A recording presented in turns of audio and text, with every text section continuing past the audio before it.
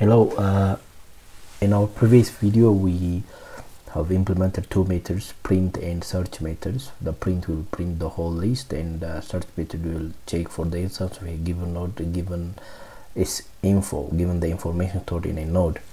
In this video we'll implement a method which can delete a node from the head of our double linked list. Let's dive into it. Okay, this is our task, a method to delete a node from head of our double linked list, which is the okay. So let's go down here.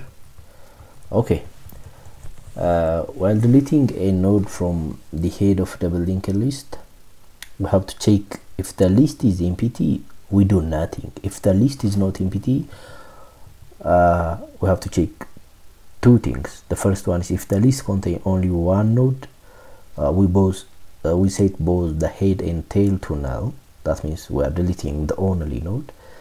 Else, if the list contains more than one node, we set the head to point to the next of the current head. Then we set the previous of this current head, this updated head, to null. So let's do that. Let's do this. If is empty, if is empty,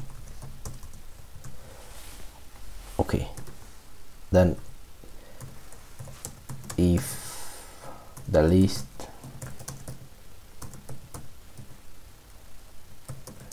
contain only one, if there is only one node in the list, then which is if this dot head equals this dot tail, then if both, that means if there's only one node, then we'll set this dot head equals this dot tail, then we'll set them to null. Else, that means if there are,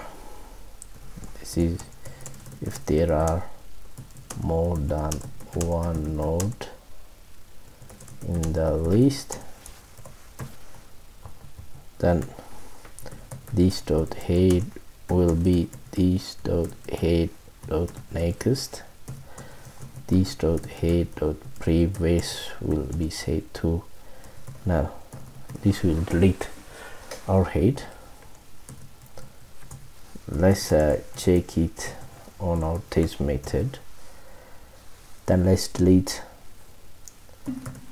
Okay, let's delete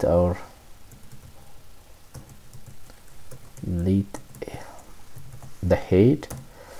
Let's delete the head and print the list. Okay.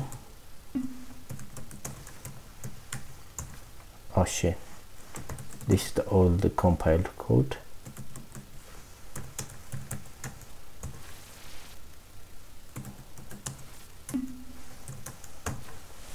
This is it. Like our previous, our list was like this: 6 4. The head of our list was 6 6, and the whole list was 6 4 5 9. Then we deleted the head, which is 6, then our list become like this 4 5 9. Then our implementation was correct. Thanks for your time, and see you in the next video, which is deleting a node from the tail of our list.